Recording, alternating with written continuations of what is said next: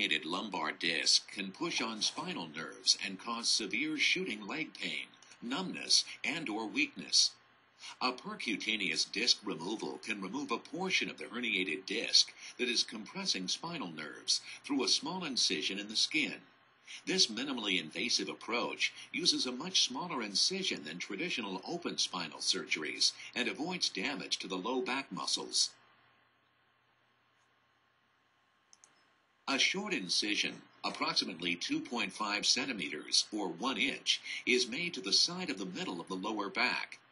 A device that projects live X-ray images onto a screen called a fluoroscope is typically used to pinpoint the exact position on the spine where the surgery will be performed. Next, a thin wire or needle is inserted through tissues and muscle to the level of the spine. Special dilators are guided down the wire to separate muscle fibers and provide access to the underlying spine without cutting through the muscles.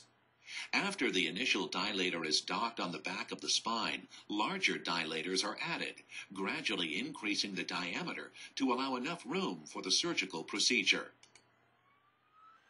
A retractor device that can expand the surgical field and hold back the muscle is placed over the dilators. The dilators are removed, and a lighting component is attached to illuminate the surgical field. A hex screwdriver is used to open the retractor blades, holding the soft tissue out of the way. The surgical exposure is now complete. An endoscope or microscope is then added to the edge of the retractor to provide close-up imagery on a screen to help guide the procedure.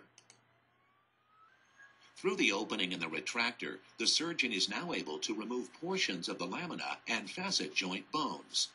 Removing bone here allows the surgeon to access the disc and compressed spinal nerves. A grasping instrument is used to remove the herniated portion of the disc. Removing the herniation relieves pressure on the nerve root.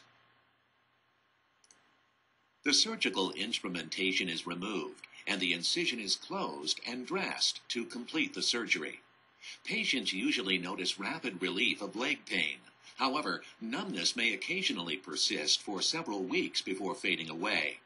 Patients should take care to avoid heavy lifting and strenuous exercise for at least 6 weeks following the procedure.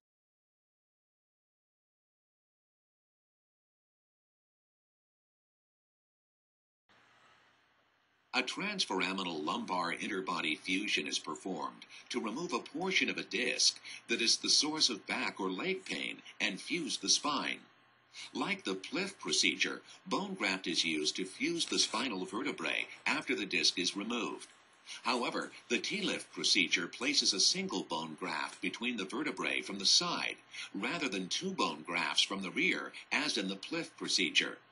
Using a technique known as minimally invasive surgery, this procedure can be done with a much smaller incision than traditional open spinal surgeries and avoids damaging the low back muscles. A short incision, approximately 2.5 centimeters or 1 inch, is made to the side of the middle of the lower back. A device that projects live X-ray images onto a screen called a fluoroscope is typically used to pinpoint the exact position on the spine where the surgery will be performed. Next, a thin wire or needle is inserted through tissues and muscle to the level of the spine. Special dilators are guided down the wire to separate muscle fibers and provide access to the underlying spine without cutting through the muscles. After the initial dilator is docked on the back of the spine, larger dilators are added, gradually increasing the diameter to allow enough room for the surgical procedure.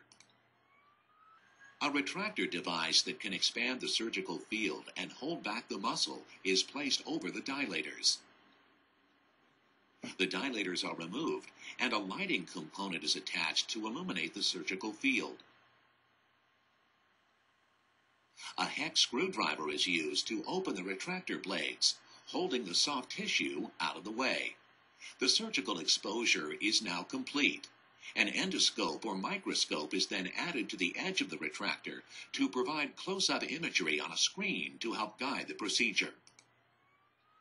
Through the opening in the retractor, the surgeon is now able to remove the entire facet joint in order to allow access to the disc. Removing bone here allows the surgeon to access the disc and compressed spinal nerves. A grasping instrument is used to remove most of the intervertebral disc. Removing the facet joints and disc relieves pressure on the compressed spinal nerve, allowing it to return to the proper position.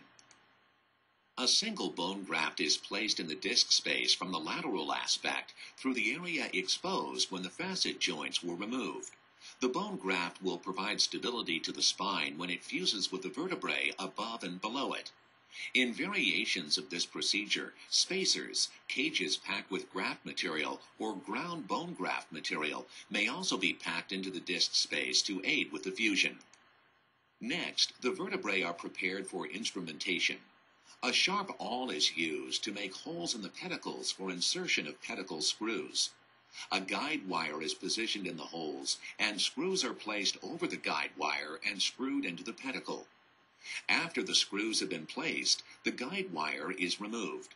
Next, a rod is positioned between the screws and fastened in place. The rod and screw instrumentation provides stability to the spine and prevents the vertebrae from moving while the bone graft fusion takes place. The minimally invasive surgery approach to the TLIF procedure can be safely performed with little trauma to the surrounding low back muscles.